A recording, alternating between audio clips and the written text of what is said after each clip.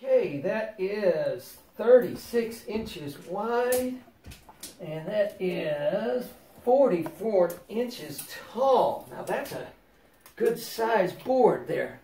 Oh, well, hi there. It looks like you all joined me again. Here I am building things and constructing things. Welcome to Papa Kaighen's Bible time.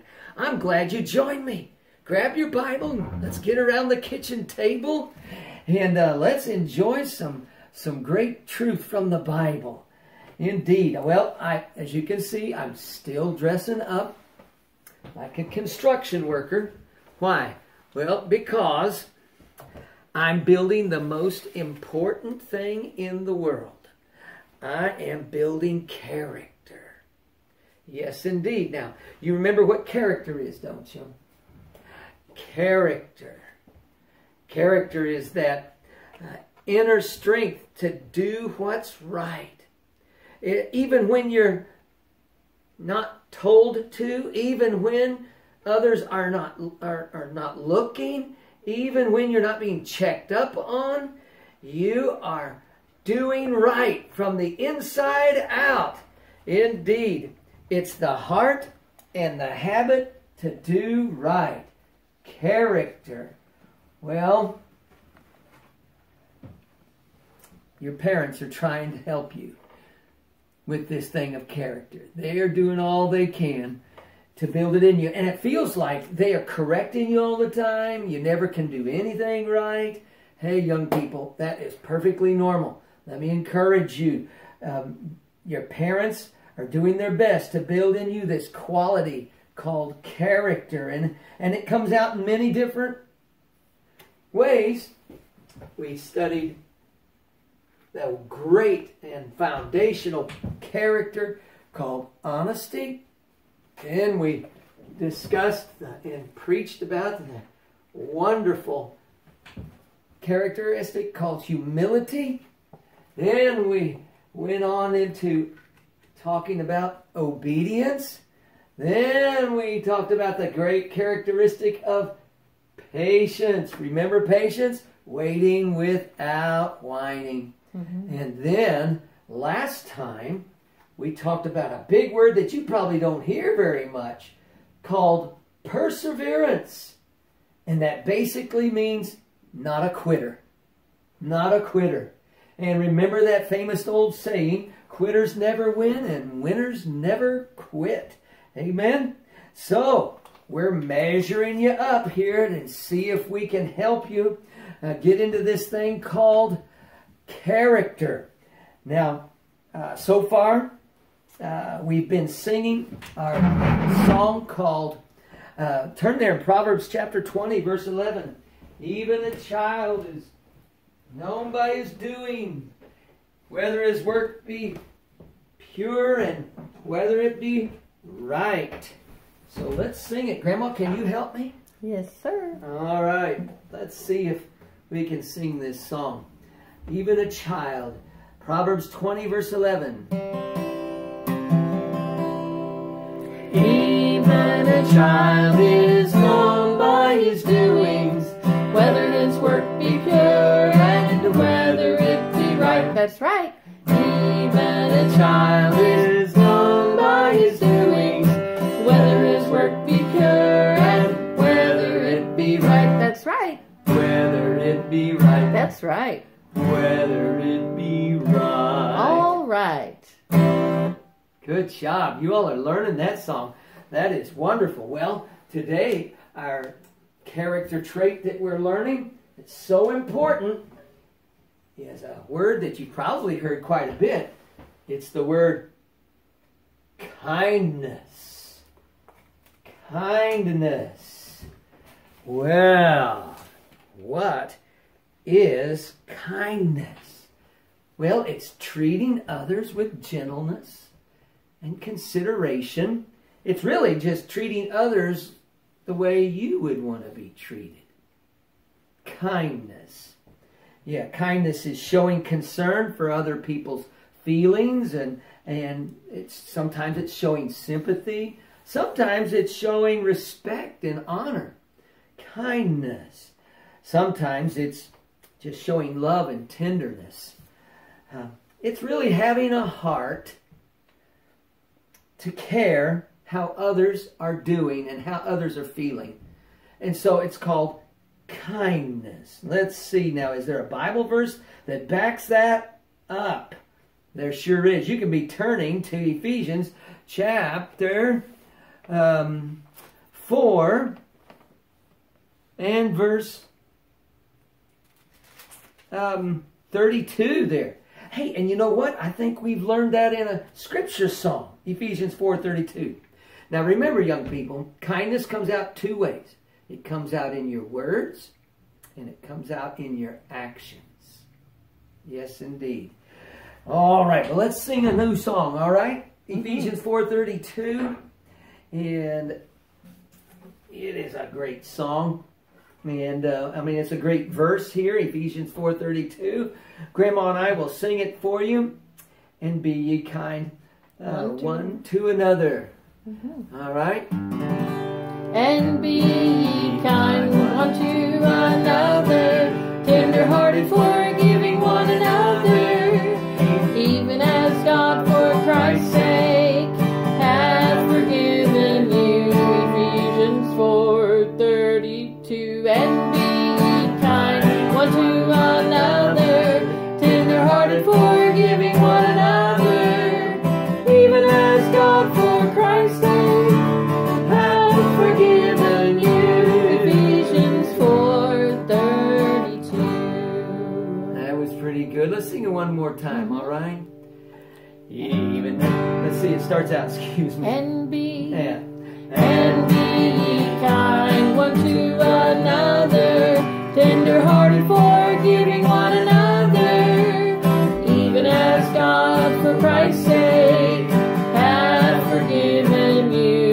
Ephesians 4:32. And be ye kind one to another, tender-hearted, forgiving one another, even as God for Christ's sake hath forgiven you. Ephesians 4:32. Wow, we get the address and everything with that song. That's good. Kindness, kindness, kindness. Well, I'll tell you what we need to do. We need to pray, because we've got a Bible story and some great things to see and learn today.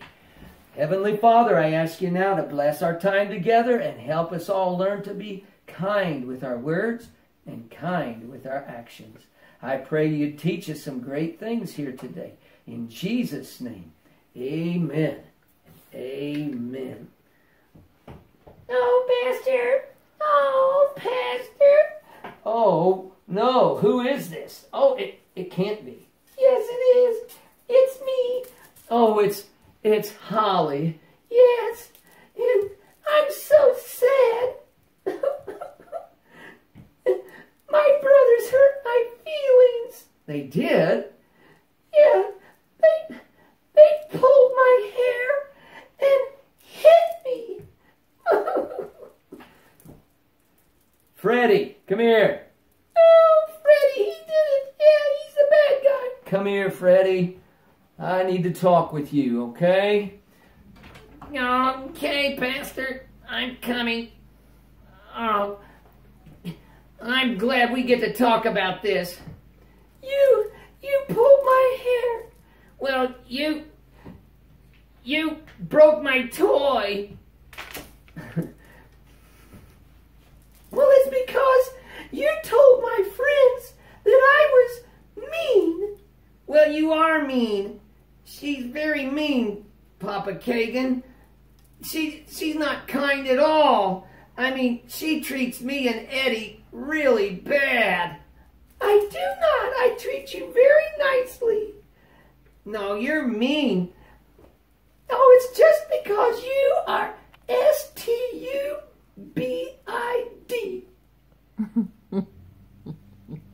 What did she say? What did she say? She said, well, she spelled the word wrong, but I think I know what she spelled. Yes, he's D-U-M-B. What'd she say? What'd she say? If if Eddie was here, he knows how to spell and he could tell me what she's saying, but she never says anything nice to us. Oh, sure I do. I say, you're nice when you tell me nice things. Well, you're never nice to us, and so it's a bad time. Oh, my goodness. It sounds like both of you need to have a lesson on kindness. I'm kind. Everybody knows I'm very kind. They know you're very mean, just like I know you're mean. No, I'm not. Yes, you are. Okay, okay, okay. Everybody settle down. Here's what I'm going to have you do. We're going to have a special lesson on how to be kind. Good, I hope he's listening. Well, he is listening, but I hope you're listening too. I am, I guess. Anyway, yeah, I'd like for you to sit down over here, and you sit down over here, Freddie. And I'd like for you guys to listen, because this is an important lesson. Okay. If she'll listen, I'll listen. If you'll listen, I'll listen. It sounds like you both are going to listen. Okay. All right, you all get on down there and sit down there. There you go. And let's see what we can do here. Young people, take that Bible and open it up to a very important passage there in Luke chapter 10. Luke chapter 10. I'm going to take all this down and tell you the story about what's the great, or the Good Samaritan. The Good Samaritan. Now you may say, I've heard that before. I don't want to hear it again. Well, you get to hear it again because it's such an important lesson. Jesus told this story. He was confronted by a bunch of Pharisees who were trying to catch Jesus and trick him. But he knew how to answer them, and he knew what to say. A Pharisee said, tell us, what is the greatest law in the law? And you know what Jesus said? Jesus said, well, you know the law. The law said, what's the law say? And he said, well, it says, love the Lord your God with all your heart and love your neighbor as yourself. Yeah. And Jesus said, you've spoken true. That's a very good thing. And then there, the Pharisee says, well, who's my neighbor? Because that verse said, love your neighbor as yourself. Who's my neighbor? He asked that because he felt really bad, because they had some neighbors called Samaritans. Now, Samaritans were half-breeds. That means they were half Jewish and half Gentile, and the Jews hated them.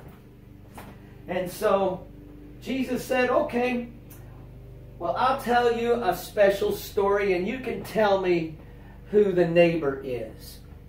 And so a man, Jesus said, went down from Jerusalem, was heading to Jericho, and he fell among thieves. That means a bunch of robbers grabbed him, beat him up, stole his money, and left him for dead. Half dead, the Bible says. And there he was, groaning and moaning, hurting so bad. And here comes a priest. Now, a Jewish priest was very religious. Oh, he believed in God. And oh, how spiritual he was. And here he sees a man hurting. And you know what the priest said? He said, oh no, I can't get involved with that. I've got a church meeting to go to. And he walked on the other side and left the man there to die. Jesus went on with the story. And he said, and then came a Levite. A Levite came walking by and found the man hurting and groaning and moaning. And the Levite said, oh dear, someone needs to help him. I think I'll go and tell someone to come help him. and passed by on the other side. But then Jesus tells the story of a Samaritan. And this Samaritan comes by, and he sees the man. And he says, "Oh, let me help you." And he bends down and he pours medicine in his wounds. He bandages up his hurts and his owies. And he says, "All right, come with me. I'm going to take you and take care of you." And he put him on his own donkey. And he took him all the way into town where there was, it's kind of like a hospital. It's called the inn. and the Good Samaritan took the man to the inn, and there he took care of him. And then the next morning when the Good Samaritan had to leave, and the Samaritan said, "Whatever he needs, I'll take care of it. I'll pay you when I come back." And so Jesus said, "Which of those three showed kindness to their neighbor?" And the lawyer said, "Well, certainly the Samaritan did." And boy, that was hard for him to admit because he hated Samaritans. And by the way, it's not kind to hate someone because of what country they came from, or what color their skin, or how they look. That's wrong. That's not kind. Jesus commands us to be kind. Remember the song we just sang? "Be ye kind one to another, tender-hearted, forgiving one another, even as God for Christ's sake hath forgiven you." Well, I'm going to show you something that's very special here. That I think it's special. And I hope you can see it here in just a moment. But I'm going to help you understand that what kindness looks like to people. Kindness to a person who's having a bad day, it like turns the light bulb onto them. You say, "What can I do as a young person that's kind?" Well, just the simple thing as a smile is so kind. It's so kind. And so here's what I've got. I've got some milk in a dish here. And I just put some black pepper in the dish. Now the black pepper represents the dark days and the sadness that people are going through and the difficulties they're having. And when we come along and we show some kindness, maybe it's some kindness of just greeting someone and saying, "Hi, how are you?" And or maybe it's something just as simple as including someone in your activities, or maybe it's just holding the door for someone you don't even know. Maybe it's offering help. Maybe even helping your brother or your sister. Indeed. Say, "Can I help you with your chores today, sis?" Boy, that'll solve a lot of arguments right there. That's real nice. I'm telling you, that's kindness. Kindness means you'll share your toys with wisdom and knowing, and maybe even share your food with folks. Or maybe even give something to someone. That's always kind. And that's always kind to do. You know what? Kindness is even letting someone else go first. Wow. That is kind. And kindness includes forgiving one another and being tender-hearted. And you know what? I guess for some boys and some girls, kindness would be the opposite of being a bully. Yeah. It's never kind to be a bully. But kindness is speaking words of encouragement. It's saying, "Yes, ma'am," "No, ma'am," "Yes, sir," "No, sir." Oh, and it's being quiet when adults are talking to each other. You don't just run in and start blabbing while two adults are talking to each other. Well, kindness is an amazing thing. Let's see what happens when kindness enters in here. Let's just add a little kindness to our day and see what happens.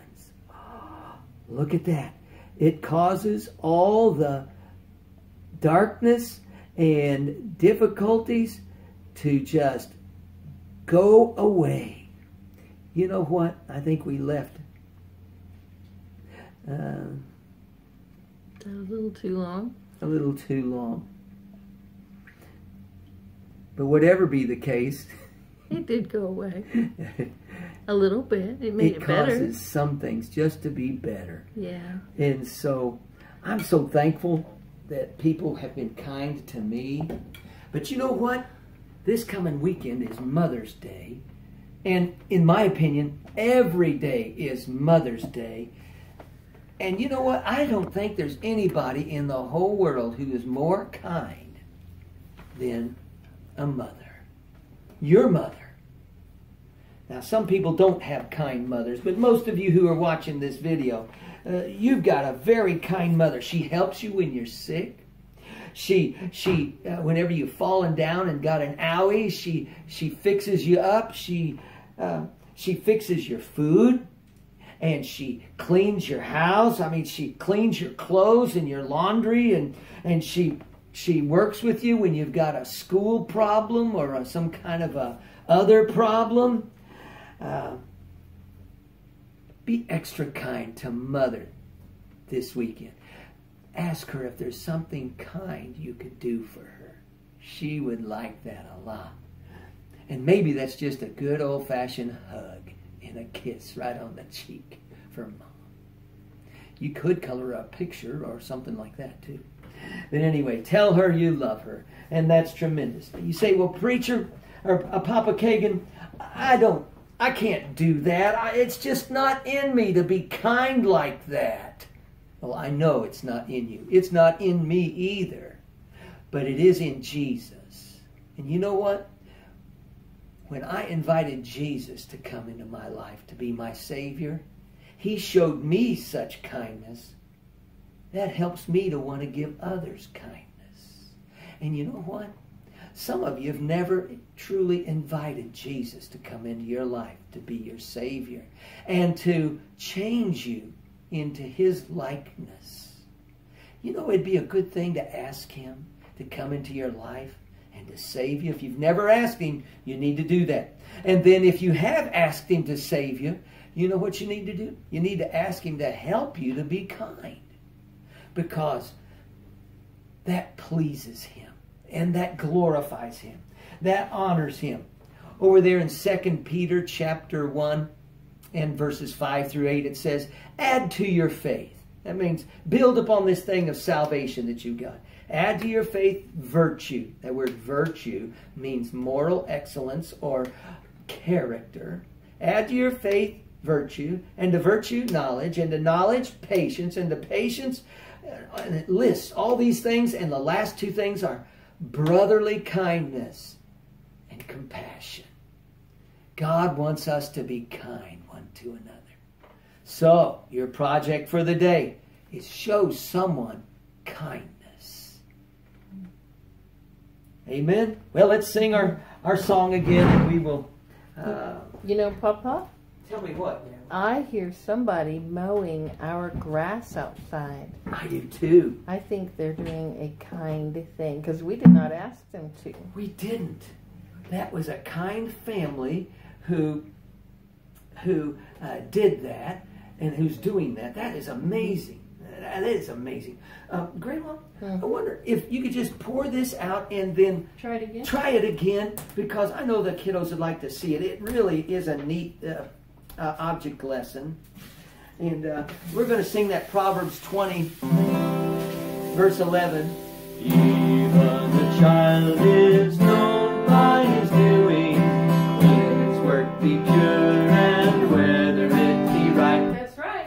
Even the child is known by his doing, whether his work be pure and whether it be right. That's right. Whether it be right. That's right. Whether it be right. All right. That's good. And then that other verse was Ephesians chapter 4:32. And it says, and be ye kind one to another. Yeah. Oh, I'm going to put you down here. And be. No. Okay. And be ye kind. Oh boy, let's wait on that one. All right. Oh. Grandma, I tell you what. Let's just wait on that one. And there you go. Put some of that pepper in there. Let's let this be. Somebody's having a rough day. Somebody's just not feeling good, and it's just everything just seems to be going wrong. Things are breaking. Can we put it up here while you're doing that, Grandma? Just do a couple more there around the side. Things are breaking, and and nobody else has been nice to them, and they're having a hard time. Now, you come by and you just offer a smile, and you offer a kind word of encouragement. And here you come along and whoop, well, look at that. You brighten their day. Brightens their day. Lifts their load. Lifts their load and encourages them. And that's what Jesus is like. That is good. All right. Let's sing Ephesians 4:32. Okay. And be ye kind one to another, tender-hearted, forgiving one another, even as God for Christ's sake hath forgiven you. Ephesians 4:32. And be ye kind one to another, tender-hearted, forgiving one another, even as God for Christ's sake hath forgiven you. Ephesians 4:32. Good. Amen. You all have a blessed day.